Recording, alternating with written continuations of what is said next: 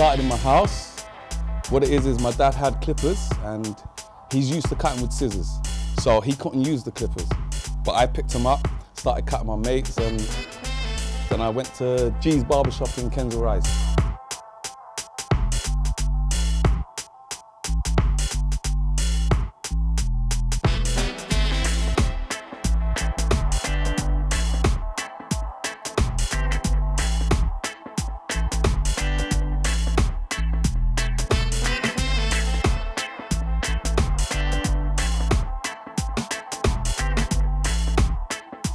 Personality is very important in it. Everyone's got their own style.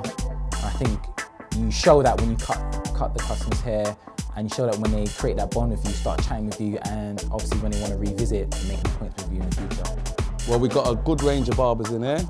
We've got Marvin, who works just behind me, and he's a very good barber. He's been with us, let's say about 7 years now. Yeah, we have Mikey, who's just come. He's been here for about a year or so. He's from South London.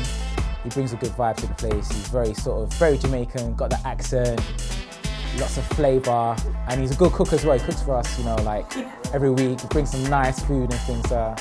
He's the guy. Well, Paul actually taught me how to cut here.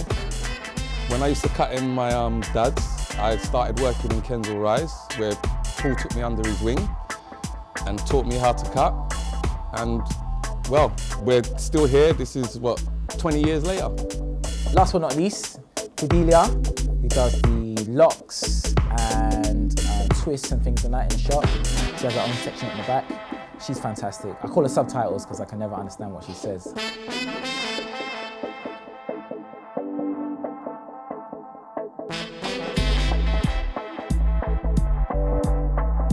What do you want people to feel like when they leave you? $1 million.